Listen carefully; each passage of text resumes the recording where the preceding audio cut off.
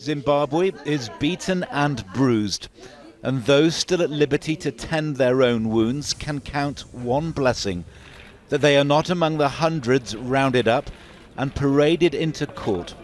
In little more than a week, this nation has lurched back a decade to a time of brutal repression.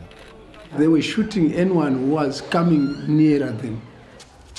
In the hospitals, there are many injured and many who say they cheated death. No warning. It was just one shot. From very close range? Yeah, from a close range. You're very lucky to be alive? Yeah, I was very lucky.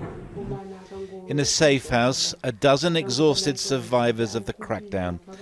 They'd been on the run for 6 days and sleeping in fields. Among them, a 3-month-old baby. All the women tell me they've been sexually assaulted. There were 6 soldiers. 2 raped me, says Melody. They said it was punishment for joining the protests. My children were watching. Zimbabwe's Human Rights Commission condemns the wanton destruction of the demonstrations, but accuses security forces of systematic torture and random arrests in response. The protesters' barricades have been cleared away, but the anger and the fear continues to burn. Several people were shot in this area, and since then, at night, the army has returned to spread even more terror.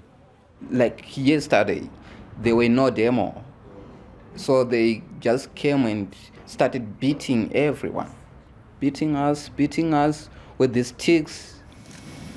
Late last night, President Mnangagwa returned home to a crisis blamed by some on the man who met him at the airport, his hard-line deputy.